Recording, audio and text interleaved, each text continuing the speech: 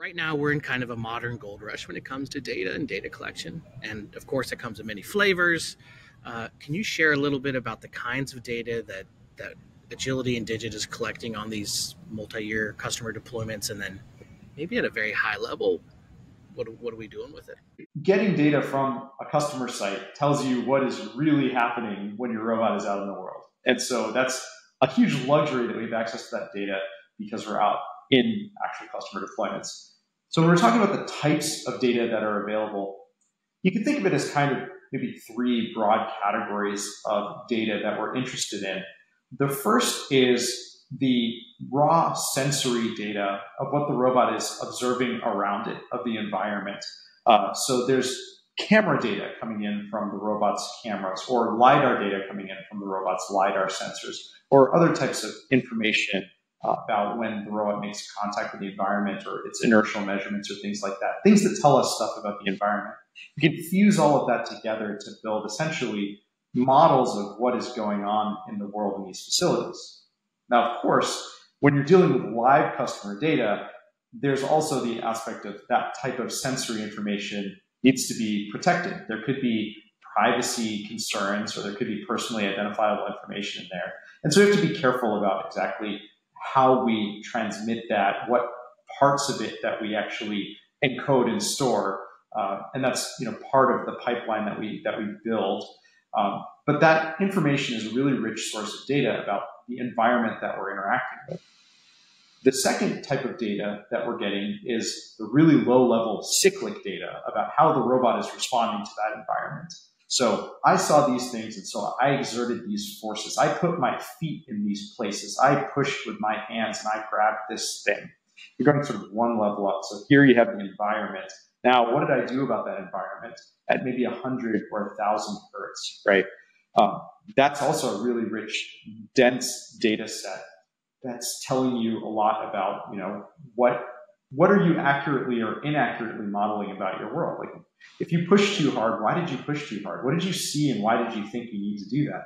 As we're figuring out how to make the robot more reliable and how to leave it deployed for longer without interruption, that level of information is really important as well, because it sort of tells you what is accurate or inaccurate about your particular response to the world, however the robot is doing that, whether it's learned models or whether it's model-based, like model predictive control or optimization methods for deciding how to react to the world.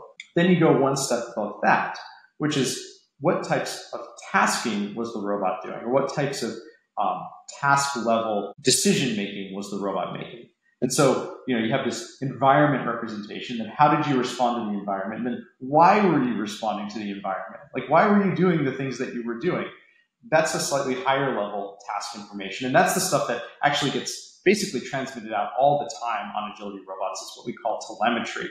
This information, which is basically abstracted metrics and decisional information about why the robot's doing what it's doing. What behaviors is it trying to do? What are the tasks that it's trying to complete? What are its own measurements of its health status that might be driving its decisions to do things or not do things? So that's another really important, rich type of data that adds another level of context and gives you another level of introspection into what exactly is going on in the world and what are you trying to do with it, right? So you put these pieces of information together and you have a pretty complete view of how the robot's interacting with the world that we can use to improve it at various levels.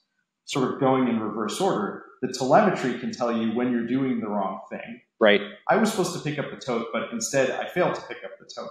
Like, that's not good. I did that 400 times and I failed 5% of the time. Okay, well now I can look at that and say, like, okay, I need that to be 2% or 1% or 0.1%. So what were the reasons that this thing that I was trying to do didn't work out, right? Okay, so if I see something like that, I'm going to drill down another layer. Okay, well, what was the robot trying to do that it didn't do well, right? Why did these events occur? And usually it comes down to the robot was trying to do the wrong thing, or the robot had the wrong idea about the world for some reason. And so as you're trying to go out there and do the correct thing all the time in all of the cases, which is the measure of success of a good robot, what you really do is you build up these large data sets and then you drill into them to sort of find all the places where you kind of deviate for some unexpected reason. Something was outside what you planned for. And you can use that to improve what the robot's doing. You can either take that piece of data and add it to a training set or a test set that verifies or learns about that type of condition, or it might change your approach for how you're encoding what the robot is doing. Maybe you add a check or an edge case where you say, hey, if the tote doesn't really look like the right shape, like maybe it's broken, because then, you've been picking up a lot of these totes that are broken. You keep dropping them because they're not really grabbable or something like that.